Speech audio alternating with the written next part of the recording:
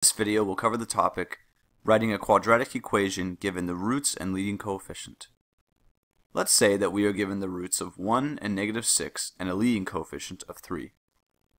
We want to write out the quadratic equation that satisfies these given values. So instead of factoring the quadratic and finding the roots, we are unfactoring the quadratic, or working backwards. Remember that when a quadratic polynomial in a quadratic equation is factored, it usually looks something like x plus k times x plus t equals 0. Two binomial factors set equal to 0.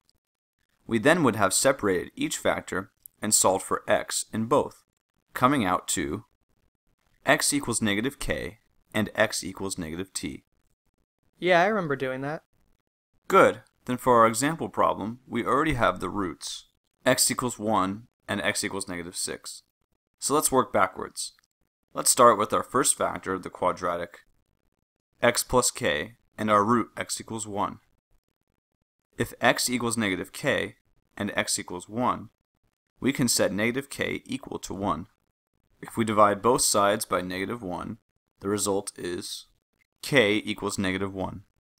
Now doing the same for the factor x plus t and the root x equals -6, we will set -t equal to -6. After dividing both sides by -1, the result is t equals 6.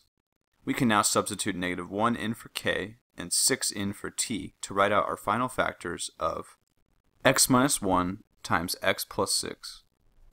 And of course we set these equal to 0. Okay, I understand.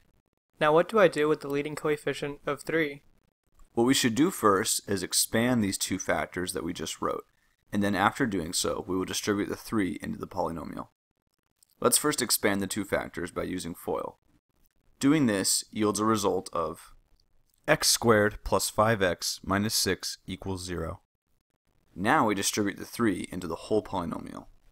We write the quadratic polynomial in parentheses, and we write the 3 outside, and we now multiply the 3 by each term in the polynomial.